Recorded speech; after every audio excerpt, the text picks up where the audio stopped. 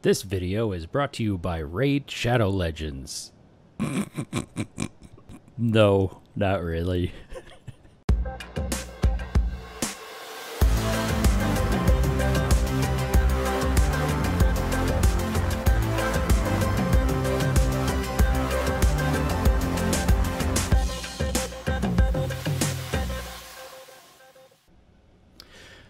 Hello fellow Novians, my name is Rob and welcome to my tutorial series. Today we're talking about basic industry making fuel. So I'm going to break this series up into different production elements. But right now, as a new player, I think making fuel is a great place to get started, and it kind of gives you an idea of how industry works in the small scale, and then you just scale it up from there. So let's get started by looking at skills. What do you need? So we're going to look at this industry section up here. It's already open on my screen. You'll need to click it. Then we're going to scroll all the way to the bottom. The two skills that you need right off the bat are going to be refiner proficiency, which, as you can read here, level 1 unlocks refiner use and its respective levels, and chemical industrial proficiencies. So unlocks chemical industry and its respective levels. Now, if you want to, and you're going to be focusing on industry, you can go ahead and get all of these. As you see here, I've got all of these to level 1 just so I can place them and use them. Even if they're on a different account, so let's say I go over to my org and I want to use their refiners, well, if I click on the refiner, it's going to say I don't have the skill to use this. So even if you don't plan to actively participate in industry, in order to actively use any of these machines, you need the proficiency level. So as these proficiency levels go up, you can use different refiners and things like that. So level 1 is a great place to get started, and as I said, the chemical industry. And if you're going to be doing electronics or metalwork or glass industry, get all those to level 1 too, so you can use those machines. Now, if you look at all of these other things, you come up here, you can also train in chemical industry proficiency, which gives you a -2 crafting time for chemical industries. You can learn these different assembler ones, which will increase your efficiency. Any handling skills, which is when you put the unit down, so that can come in handy if you're boosting people's industry lines, etc., etc., etc. And some, what do we call them, schematics require you to actually have these advanced skills to use the schematics. So moving on, we'll close this out. A good place to get started is going to be your nanocrafter. Now, I'm not saying use your nanocrafter because it's not that great. I mean, if you're making tier 1 scrap or you're making tier 1 honeycomb just in small quantities, sometimes your nanocrafter is great. But if we hit K, we'll go ahead and open up the nanocrafter, and I've already got a schematic selected here. The thing you want to make sure when using your nanocrafter to look up what do we call them, schematics or crafting recipes, make sure you have this unchecked, nanocrafter only, because it won't then show you things that you can't use your nanocrafter for. And don't click show only doable. Make sure those are both unclicked. So as you can see, I've already got nitron fuel here. If I type this in, you'll see it pops up here. But let's say I wanted to learn how to make doors. Let's say interior door. It tells you all the things you need, right? And if I want to see how to make a basic power system, I can just click on that. And it says, oh, you need this alloy and a basic connector. Okay, so how do I make an Al-Fe alloy? Click on that. Pure aluminum and pure iron. How do I make pure aluminum? Bauxite. So it'll go through all of the things. So let's go back to nitron. Nitron fuel requires pure hydrogen, pure oxygen, pure silicon, and pure carbon. So pure silicon is quartz, and pure carbon is coal. So we just need quartz and coal. Now the question is, where do I get this pure oxygen and pure hydrogen? Well, pure oxygen and pure hydrogen are byproducts. Are byproducts of making pures. So any pure you make creates pure oxygen and pure hydrogen. And we'll talk about that in a second. But that is how you look up the recipes. Now, each recipe is going to require a schematic. So if you want to make nitron fuel, you need the nitron fuel schematic. If you want to make pure silicon, you need the pure silicon schematic.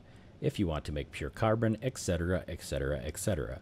As I said, pure oxygen and pure hydrogen are byproducts, so they do not require a schematic because they just are made from any of these pures.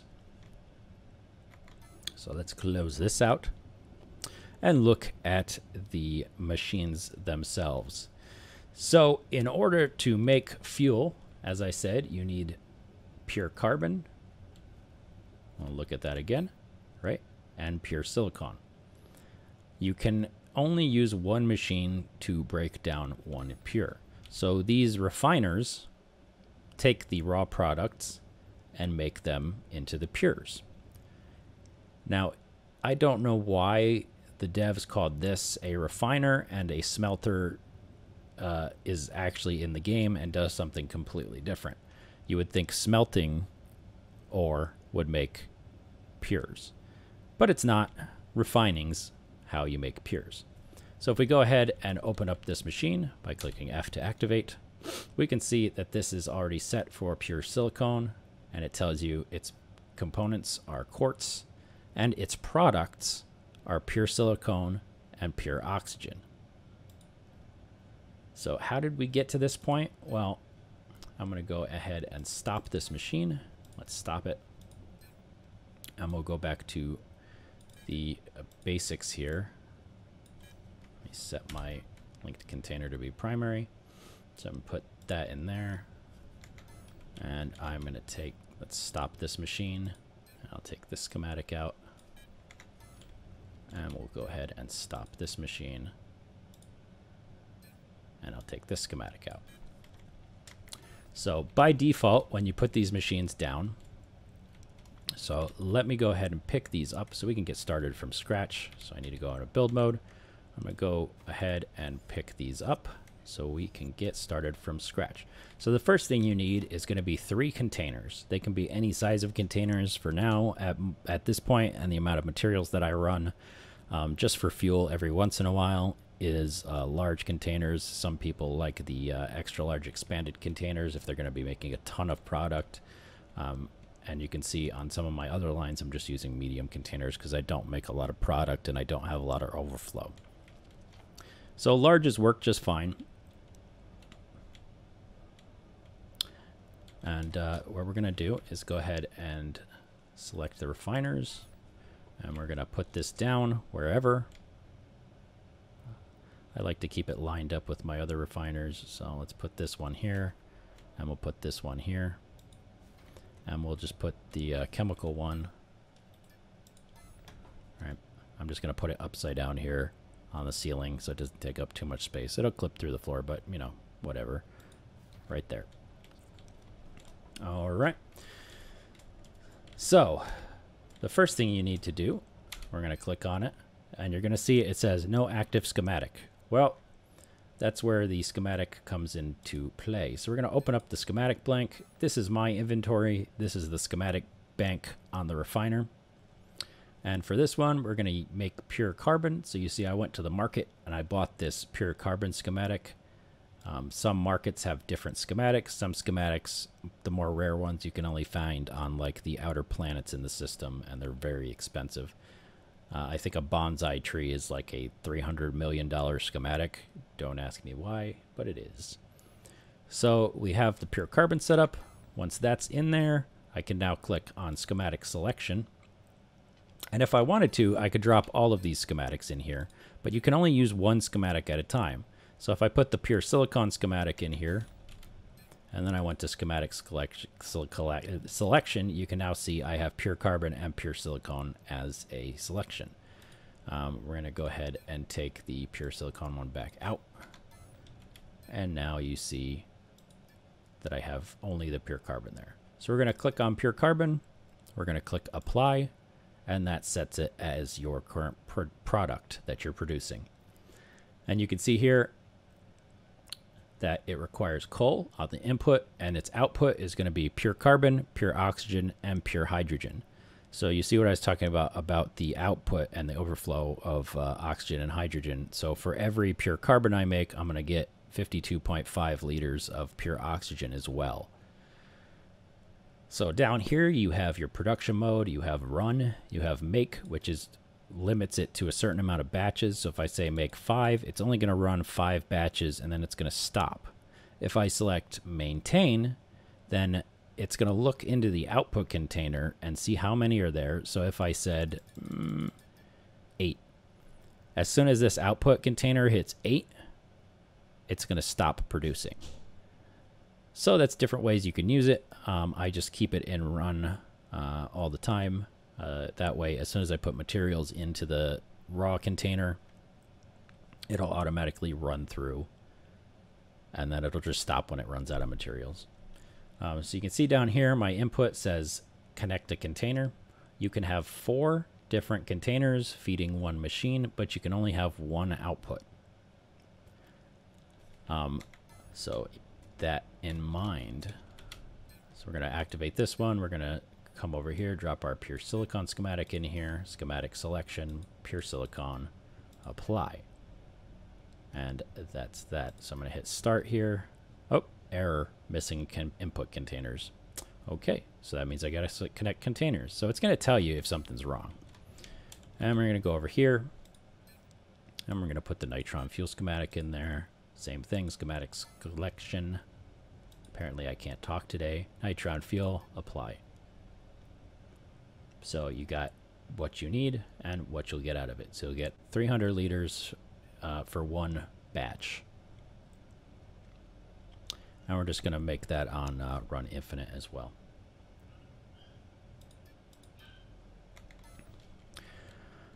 So how do we get this started working? Well, let's go and open up our linking tool and take a look. I have these containers labeled, so they should pop up. Yep. Container large. It just says container large. Apparently I did not label these containers. Let me see. Okay, so this is probably my input container. We'll just call this my input container. And let me actually go ahead and name this. We're just going to rename element and call this fuel raw.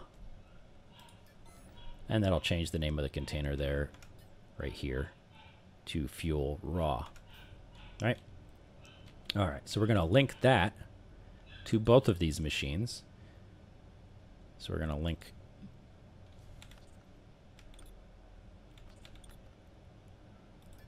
Let me actually remove my outlinks. Okay. So we're going to go ahead and link this to this machine and this machine. Why is that? Because I want both machines to pull from here. Now, if I was going to dump a ton of materials, then I could have a separate tank for silicone, which is the quartz, and I could have a separate container for the coal if I was just going to fill them up and just walk away. But I don't make enough fuel that I need to use 2 containers, so I'm just going to use 1 container for both, and that 1 container is going to feed both these machines. Now, once these machines are linked, you can see if I click on this and I click on here, no compatible link type found. You can only output to a container, and then that container needs to go to the next part of your assembly line. And there are like conveyor belts and sorters and all kinds of other things that to take into account here, but we're just going to be talking about basic fuel production. So we're going to link both of these, and your link direction is important. So you can see I clicked on this at 2 here, so that's because I'm having my material come from here to the refiner. Now I want it to go from the refiner to the container.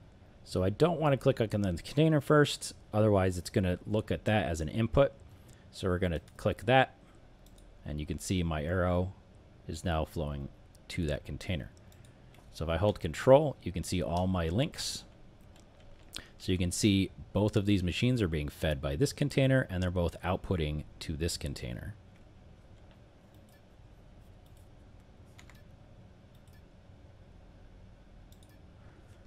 So what's my last point? Well, now I have to come from this container that's going to have all my pures in it And if I open this up, you can see I have pure oxygen, pure hydrogen, and some of this already manufactured. I'm going to select this container and send it to my chemical industry, medium. So let's look at the links. It comes from this container to the refiners, from the refiners to this container, and from this container to the fuel industry, or the chemical industry. And now my last step is to take it from the chemical industry to this last container here, which is going to be my fuel storage container. So if we come over here, you'll see that I already have a bunch of nitron fuel in there. And now all we're going to do is we're going to click start. It's going to say missing input component because that input container is empty. But we'll go ahead and click start on all of these just so it's going. This one's actually going to start running because, as I said, there's materials in that large container. So what we have is these two are processing the raw materials into pures, and then this takes those pures and makes them into fuel. And that is pretty much how all of that works, right? So this is just going to run until it runs out of raw materials. But let's go ahead and open up this container. I'm going to drop in this quartz and this coal, and you'll see both these kick on. And a good indication is a green light on these machines, which means I am now running. If it turns to a yellow light, it means that it's missing product, so it's jammed. If it turns red, it means something's wrong, like it doesn't have an input container linked or it doesn't have an output linked. So that is basic fuel refining.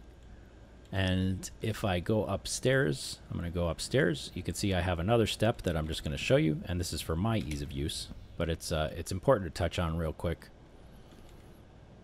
I have this wall here, so I can just land my ship on this pad, and I can drop all of my coal and quartz into the coal and quartz container, and I can just come here and pick up fuel. I don't have to go downstairs and get it.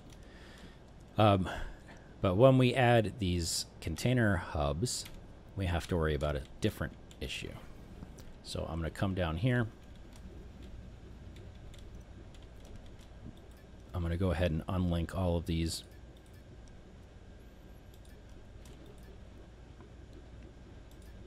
And all I'm doing for that is right-clicking with the... I can leave that one alone.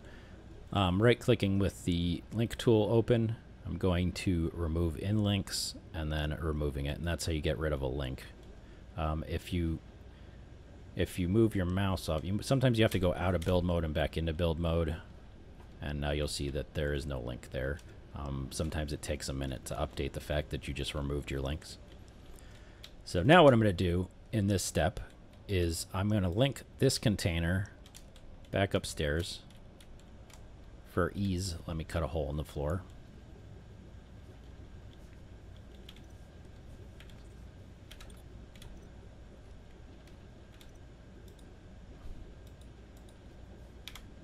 Okay.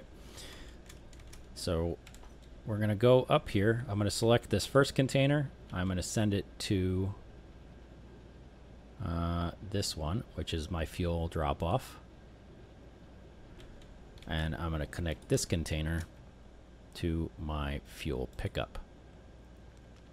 So what happens when you link to a container hub is that the container hub is now that container. So if I try to link this container to this, you can see it's not working. I can't link it. Nope, won't let me. And you might be going, crap, is the game broken? I can't link. Well, the reason for that is that this container is no longer the master container. The master container is now the container hub. Where's my hole? Right. So if we go up here and we select this fuel quartz coal drop off, so now I can select this and send it here. And I'll select this and send it here. And the reason for that is because this is no longer the active container. That is. Same thing with this. I can't select my output to that container. It just won't let me. You see it's not allowing it. But I can select this chemical industry and send it to my fuel pickup here. So boop, there. So again, I know it's kind of confusing, but these become the containers when you link to them. So if you're going to use container hubs, just remember that this is now your container. So if you're having issues trying to link, it's probably because you linked to a container hub and you need to link the container hub to the refiners and not the other way around. So I'm going to make sure this is hooked back up. Yep. And the reason I'm still linking to this container is it's not linked to a container hub because I don't need to access it from up there. All this container is doing is taking my raw ores and making pures. And since I don't need to access the pures from on top for my fuel line, I just link directly to the container instead of a hub.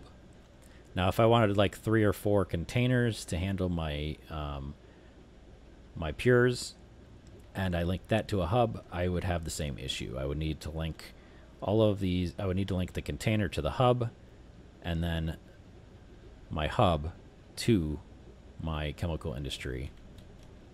And then all of these would need to link to the hub. All right, well, I hope that's not too confusing. I know I just threw a lot of information at you. I'm just going to backspace to get rid of that hole there. Backspace does not undo links, so easy way to do links is just to cut a hole in something, do all your links, hit backspace, fill the hole back in. And that concludes this tutorial. If you like the video, please go ahead and give me a thumbs up there. Drop a subscription if you'd like to continue following along with this tutorial series. Next time we will talk about industry starters and making honeycomb. Don't forget to like and subscribe, as I said already, and hit that notification button if you want to be notified every time I drop a video. It does help out all of your content creators. If you like somebody's video, go ahead and subscribe. It doesn't hurt, only takes a minute, and gives us a great boost in confidence that we are doing something that you like. Otherwise, I will see you in space. Stay safe out there.